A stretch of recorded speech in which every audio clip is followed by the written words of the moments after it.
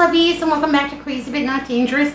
I'm Shorty Vaughn, and I've got a few life hacks for you today. Yeah, because I got all caught up with my meal prep, I've got extra time to do a few things around the house that have been neglected. So let's get down to it. Yay, hooray. My coffee pot, my trusty red coffee pot. It's a Proctor Silex. I paid very little money for this, maybe about $25. I've had it for almost 4 years. It's going good. Yay, hooray. I hate to say anything because I might jinx it. But it is one of the most neglected things in my house. Yeah, my coffee pot is a little bit gross. Yeah, it's disgusting. It needs some attention, PDQ. And this is a great life hack.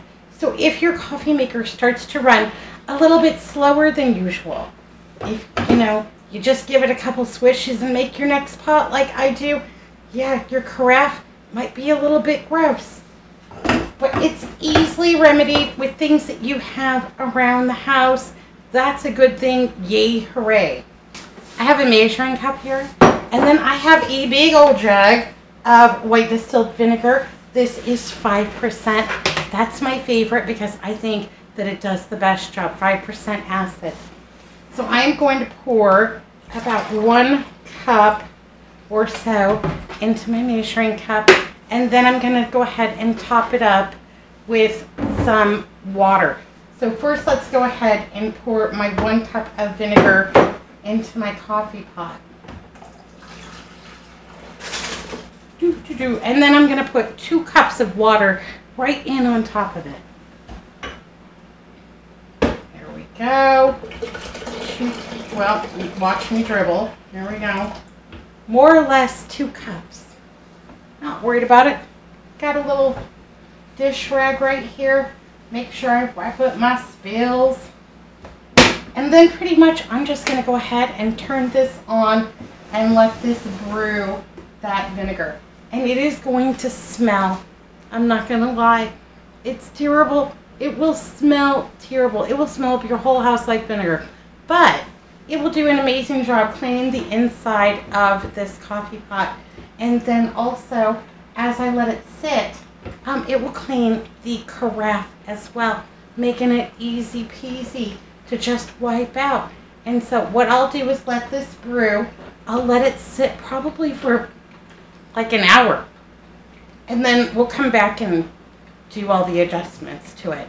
All the wipeouts and cleanouts and what have you. So we can keep my favorite appliance going as long as humanly possible. This is the longest coffee pot I have ever owned. And I am, like the color, super thrilled about it. Super thrilled about the price. I believe in taking care of the things that I have, so I don't have to spend money replacing them all the time. And this has just been a gem. I've gotten my money, I've gotten my money out of it many, many times over. We brew coffee from about 4 o'clock in the morning. Usually my last pot goes on about 4 o'clock in the afternoon, and then I cut it off before I go to bed. I wake up in the morning, there's a little cup of coffee on my nightstand, have a few little sips of it before I come out and brew a new pot. I don't care if it's cold. When my mother was alive, I would get off work and I would get in the car and I would call her on my cell phone.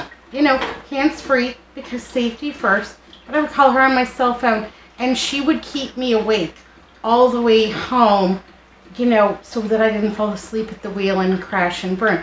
But all right, good, if I got off at midnight, hey, Tanya, what are you doing? How was work? Let me go get a cup of coffee. Anyhow, she would go get a cup of coffee. And I already had a cup of coffee because I'd take one from work before I hit the road. I was exhausted. I'm barely making it sometimes. Anyhow, she would go get her cup of coffee. I would have my cup of coffee. And my commute was like 45 minutes to an hour. And she would keep me company the whole time. And we would talk about what went on in her day and what went on in my day. And she always wanted to know, did anything weird happen to you today? And something weird happens to me every day. I'm just that person. I just keep rolling with it. Anyhow, I miss having the little coffee talks with my mom. And I have her coffee cup. Let me show you. This was my mom's coffee cup. Yeah, this is the one she always drank from. The only thing missing is her red lipstick stain that, all over the rim of the coffee cup. Yeah, this was her coffee cup. Holds about 6 ounces. I love the little handle on it. It is a Hall 1272. I don't know what that means. Probably made in China somewhere. But yeah, this was her coffee cup. And I don't drink out of it because I'm clumsy and worried about, breaking it or what have you. In my opinion, like, this is the one thing in my house that probably cannot be replaced. So yeah, super thrilled to have my mom's coffee cup, and yeah, reminds me of her a lot. This is my favorite coffee cup, and my old boss David gave this to me. Hello David, if you're out there, I still think very fondly of you. Came from World Market, and he just stuffed this full of candy, gave it to me as a Christmas gift, and it's got this little silicone sleeve. It also has like a little silicone lid, but it's breakable, so I don't really take it out on the road or anything like that, but I could if I wanted to. But I drink the coffee so fast it doesn't have a chance to really cool off. But yeah, like this, think it's got a festive little happy pattern, and this one holds significantly more than that one. That's a good thing. Anyhow, this one you always see in the background, this one's Andrew's coffee cup, and he loves this. It's very insulated, keeps his coffee really warm. He drinks like 1 cup in the morning, maybe 1 cup in the afternoon. He is the picture of moderation when it comes to the coffee, and that's probably a good thing for him. So there we go. I had to pour my coffee off into this carafe so that I would have some as we were, cleaning the coffee pot. So I've still got hot coffee for the rest of the afternoon till I need to brew another pot, and we'll be done cleaning this just in time for me to get started on my next pot. So the next hack I learned from the appliance repairman that fixed my water line in my refrigerator and what have you. Anyhow, the Jet Dry is super expensive. Like, the small bottle is at least $6. The giant bottle is at least $13. It's a better value, and I have always just bought it over at the Costco and just paid for it, and then it's expensive. But my dishwasher doesn't work worth a hill of beans if I don't have it. It won't cycle properly. It doesn't dry properly. Everything's spotted and looks terrible because we have terrible water. So what I learned is that you can take a bottle, any kind, or anything you've got laying around. Hey, if you've got an old Jet Dry bottle that's almost empty, yeah, save it. Just make your solution right in there. Now, this may void your warranty if you have a new dishwasher, because they've got all of that legal mumbo jumbo in there about only using approved products. But if you're like me and my dishwasher is well past the warranty time, I don't care. Yeah, I'm gonna save a few dollars. So I'm not telling you to do it, not advising you to do it. I'm just showing you what I'm gonna do, so you're taking your chances. You are forewarned. But he said that this would work great. So I've got some hydrogen peroxide. It is 3%. I got this one over at the Albertsons because it was buy one, get 2 free. So they came out to 99 cents basically.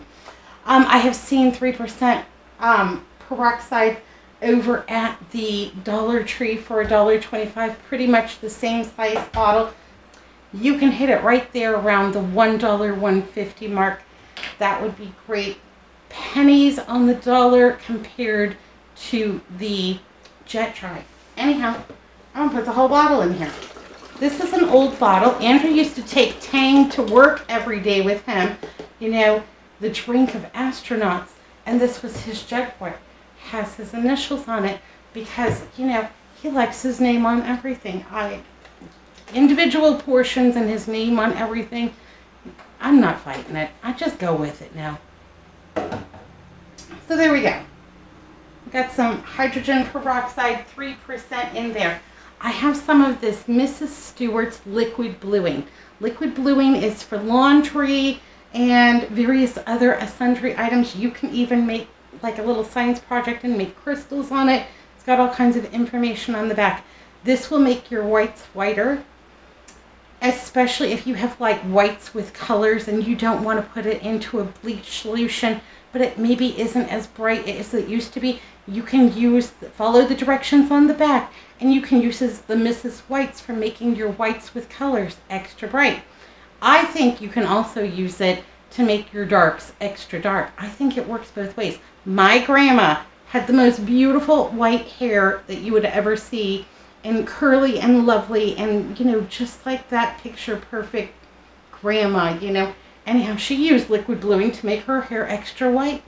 Worked for her. She also did it to her little white poodle dog that she called Princess Di. So there you go. I'm going to put just a few drops of this liquid bluing in. I'm going to be very careful not to get this on my hands or my clothes. It doesn't really stain, but it takes a while for it to come off. It's not like just easy. That's also why I have my waterproof apron on, just in case. So I'm going to go for this just 1, 2, 3, 4, 5 drops, 6 drops maybe. Where's the lid? Put the lid back immediately. 6 drops of that.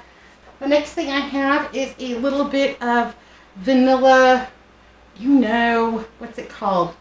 Essential oil. There we go. That's it. I have a little essential oil. Got this over at the Dollar Tree. It's over where the candles and air fresheners are. It's usually on the top shelf, and they usually have like vanilla, eucalyptus, and lavender. Not like a whole big selection, but pretty much you don't even have to do this part. This is just a little bit of, it'll get activated by the sanitized cycle, by the heated cycle, and it will smell fantastic. This is completely optional. The main ingredients are going to be the liquid bluing and then the hydrogen peroxide.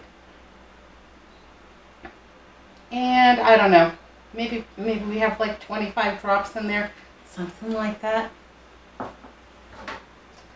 I am not going to shake this because I am too afraid that I'm going to have liquid bluing all over me and all over my kitchen. I'm going to go get something to stir it with.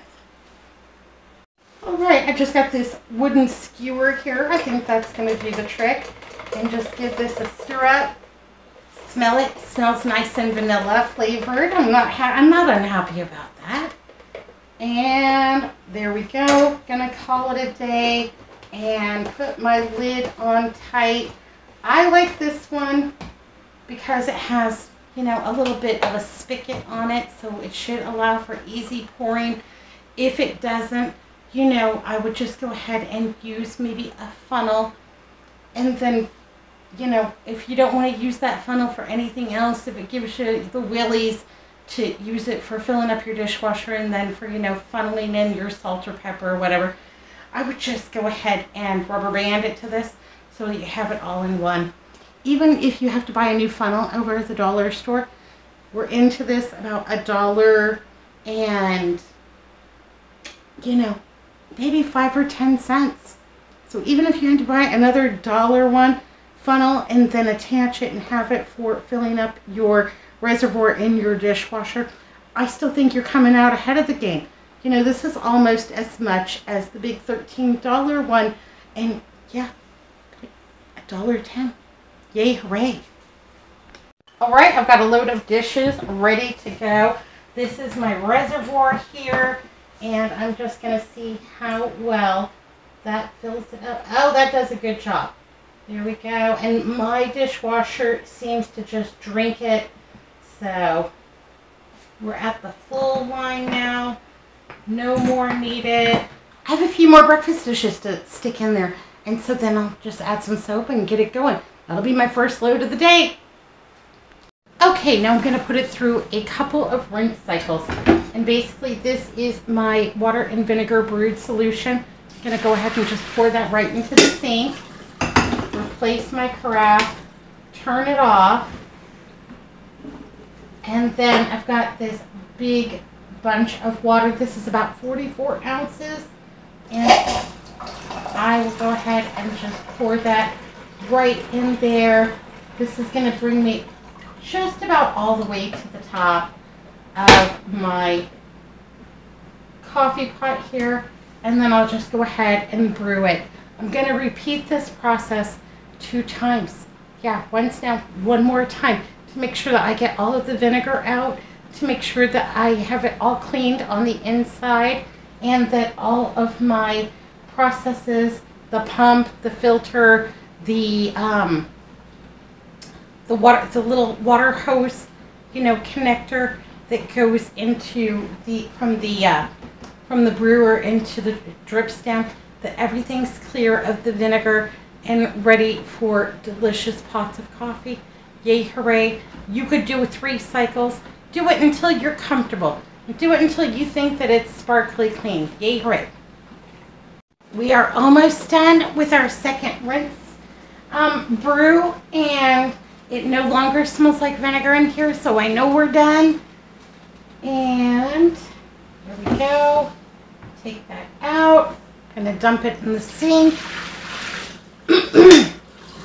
And then I'm gonna go ahead and just set the carafe off to the side because I want that to cool very thoroughly before we scrub the inside of it, because I don't want any thermal shock. You know, it's piping hot. I add cold water to it, it could shatter, and then, you know, the chances of me being able to just replace the carafe, slim to none, unless I find one over at the Goodwill. Again, slim to none. So let that cool off all the way. Then I'm gonna, you know, just scour it. While we're waiting for that, I'm just gonna take this little dish rag, got a little bit of soap on it, and I'm just going to go ahead and scrub all sides and the top and get it all sparkly clean. Yay, hooray. A little bit back here. Wipe the burner down. There's not much I'm going to be able to do about the discoloration on the burner. I'm not that worried about it. You don't really see it when it is, you know, when the carafe is in there. But just give the outside a really good little wipe down underneath, all around the edges. There we go.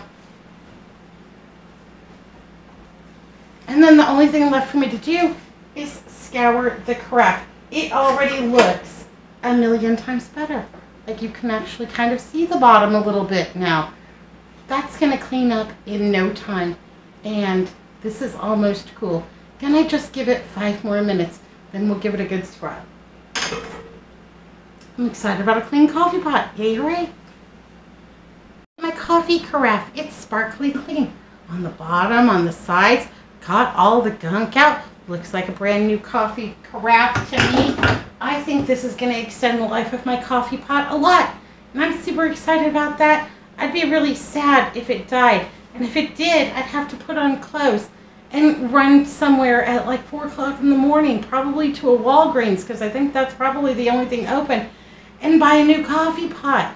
Yeah, couldn't even make it through the day. Would probably have to like stop somewhere and get a coffee, probably like Circle K or McDonald's, so I could even make it over to the store. So extend the life of your coffee pot. I've made a solemn vow to myself to stay up on cleaning my coffee pot more often, not to let it get so gross. Sometimes life gets in the way. What can I say? Anyhow, I'm gonna brew a new pot because I'm almost out, and yeah, gonna go back to work and do some things. Yay, hooray. All right, my lovelies. Well, I've had a lovely time spending this time with you, doing a few chores, getting a few life hacks on. I hope you found some value in this video. Thanks so much for watching Crazy But Not Dangerous. I'll see you next time. Be good, be careful, look both ways.